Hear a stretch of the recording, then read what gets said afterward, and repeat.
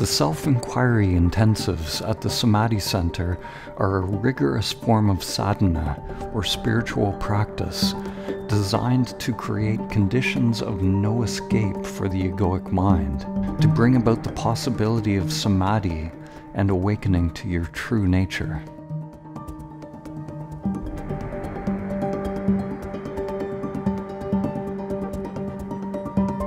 Self-inquiry can be done individually, and when it's done on your own, it's meditation. Self-inquiry can be done with a partner in what we call dyads, or it can be done with a group where the entire group is focused on one person who is doing the inquiry. The main technique used during the self-inquiry retreat is the dyad. The retreat format involves working from early morning, 6 a.m., until 11 p.m. at night. The participants are encouraged to enter into a period of continuous practice, continuously inquiring into who we are. For this period of time, all distractions are set aside. There are no devices, phones, books, or anything to engage the conditioned mind. During the break periods, or while eating, one continues to inquire. This continuous practice creates a strong inner pressure or inner energy. Energy is diverted from the old conditioned patterns and starts to build. A sort of alchemy starts to happen. Awakening is an energetic event. There is a flip from the conditioned I, the sense that you are this character, to the true self, to the unlimited I. The self-inquiry intensive is the most direct way to bring about awakening that I know of. By awakening, I mean realizing the true self beyond name and form. It's called Kensho in Zen. The word Kensho means seeing essence. In Mahayana Buddhism, it is prajna paramita, the highest wisdom, the absolute wisdom of our true nature. In Western traditions, the terms gnosis or apophaticism refer to the realization of our true or divine nature. For this period of time, we turn attention away from thoughts and sensations, away from the outer world of form, towards the self, continuously. If we do this practice continuously, eventually we will awaken from identification with the false self to our true nature. It's extremely simple, but it's not easy, because the ego construct, which is made up of samskaras or conditioned patterns, will generate hindrances, just as it does in meditation. The whirlpool of the mind may generate thoughts. We may experience egoic preferences. The mind may focus on comfort or discomfort. It may become tired. It may get confused or disoriented. It may find the whole process intolerable and want to give up. It has to give up. The conditioned I may think it is already awake. We have to humble the conditioned mind. It is said that one must want to awaken like a person with their hair on fire wants a pond to jump into. We must proceed with a beginner's mind, a not knowing mind, a humble mind, a mind that is open, mirror-like, alive. For this process, we enter into the cloud of unknowing. We let go of control and connect to a sense of curiosity and investigation. During this process, one remains equanimous with whatever comes up within the mind and senses, having a complete experience of everything arising in the present moment. We observe everything that is arising, not pushing anything away, and yet not getting identified with anything. We come to the true self by realizing all that we are not. We make the unconscious patterns that are in play within the self structure conscious. When we inquire into who we are, First, everything that is the false self will come to the forefront. All of our thoughts and blocks, repressed emotions, imprints, and samskaras that are part of the self structure will start to come to the surface. By not reacting, by having a complete experience, a purification starts to happen within the self structure. This practice that leads to samadhi is cultivating single-pointed focus.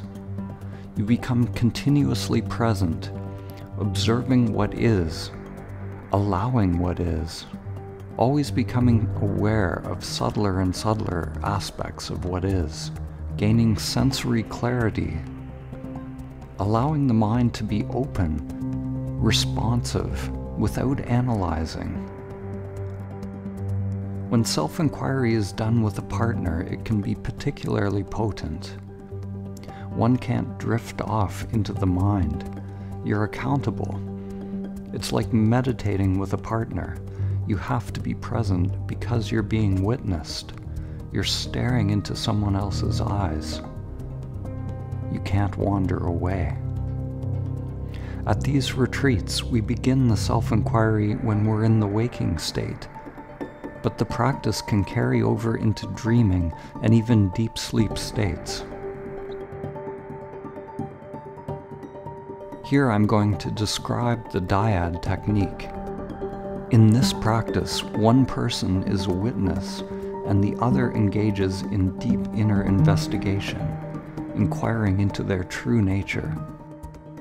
First, decide who will be the witness and who will start doing inquiry. You will switch roles back and forth all day long. If you're doing this with a large group, you will switch partners roughly every 40 minutes. Sit across from your partner, looking into their eyes. Maintain eye contact and silence.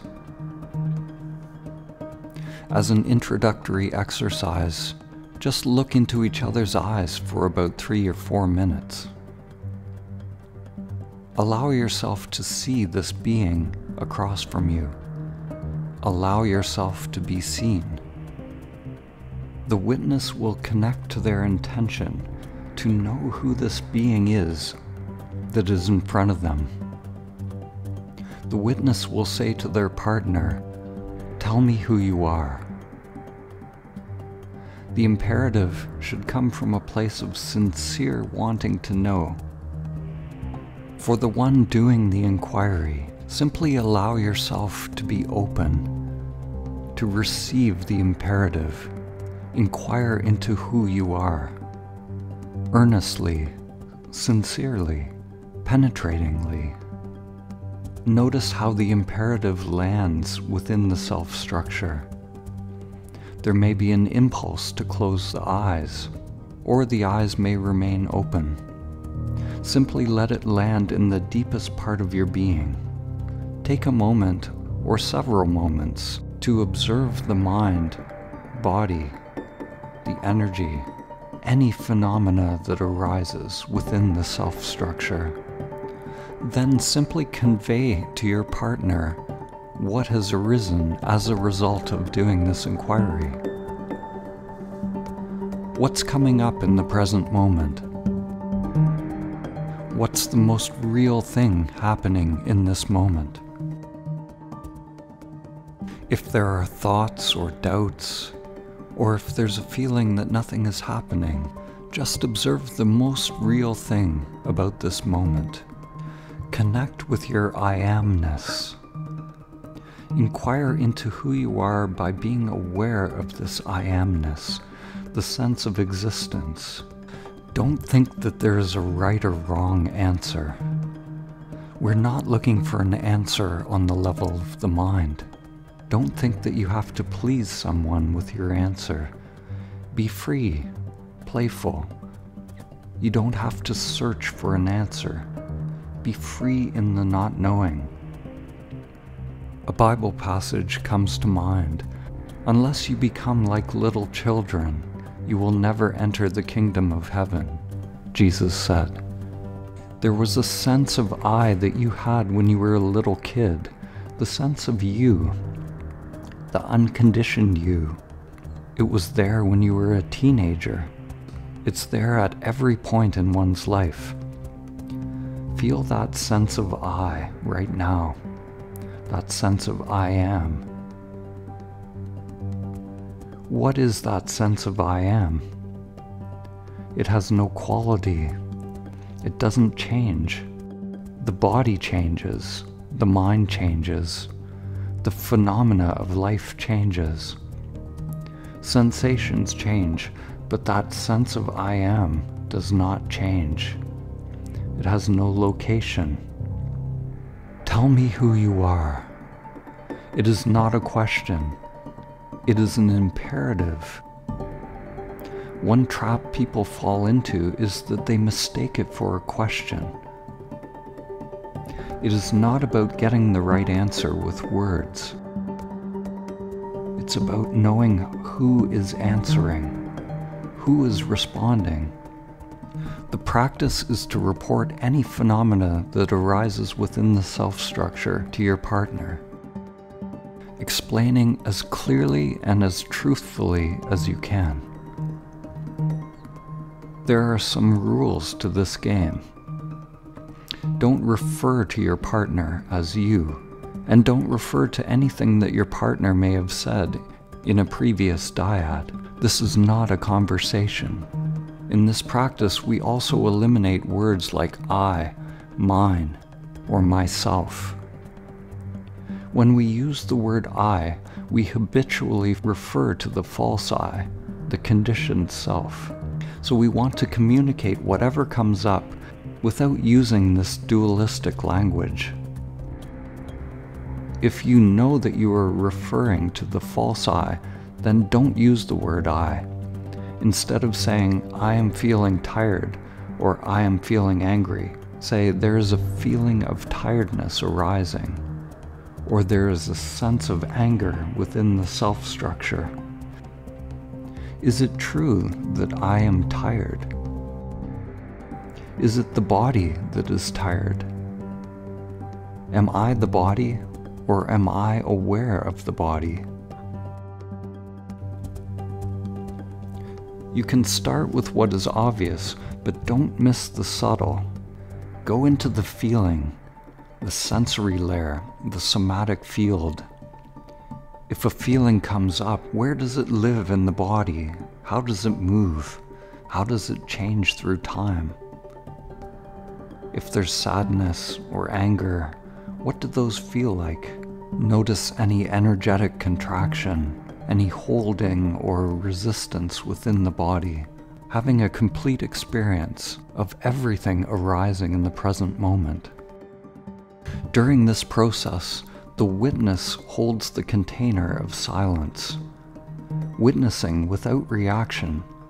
Without encouragement, the witness maintains a neutral face and lets go of any body language. When witnessing, you disappear. There's only your partner. Make sure that you're understanding your partner, following what is being said. Don't zone out or stare through your partner. If something is said that you don't understand, you can say, clarify that. This is the only thing the witness can say. As a witness, you may be feeling what the other person is feeling. You may even sync breaths and movements. This happens spontaneously. You don't have to try to do anything. It's possible for the witness to enter a samadhi state where there's no separation from the one being witnessed. Don't sympathize with the partner. Don't play into their drama. Be totally neutral. This neutrality allows the freedom of expression to unfold. You are a mirror. A mirror has no opinion, judgment, or preference. At the retreat, the facilitators will come around and use various tools and their own intuition to point participants beyond their conditioned minds towards a direct experience of their true nature. The dyad facilitator may come and observe, and may ask you questions. If this happens, stay connected with your partner's eyes. Don't turn and look at the facilitator. Simply answer the question, but stay connected to your partner. Stay awake in the not knowing. Primordial awareness is inseparable from stillness and presence. It is a stillness and presence beyond the movement and stillness of the limited mind. It is closer than the you that you think you are.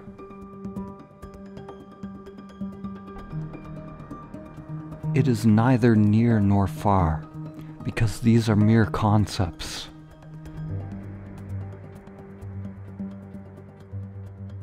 Don't try to manufacture some answer with the mind or philosophize about who you are. Let the thoughts and experiences come up. Observe them and report them, but don't get caught in their content.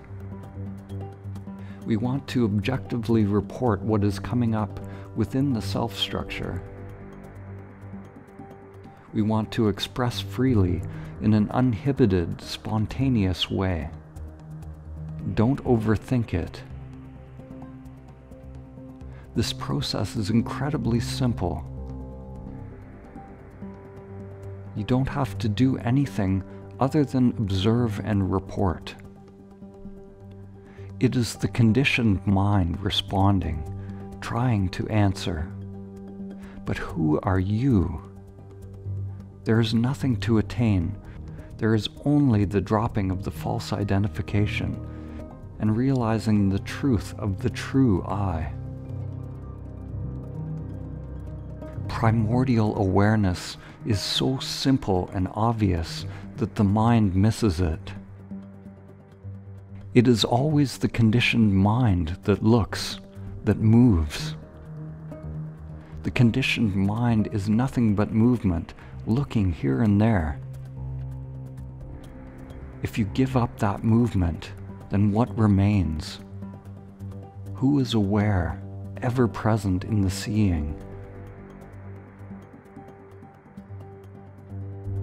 The Zen master Dogen said, "To realize your true nature is to realize the self. To realize the self is to forget the self. To forget the self is to be actualized by myriad things.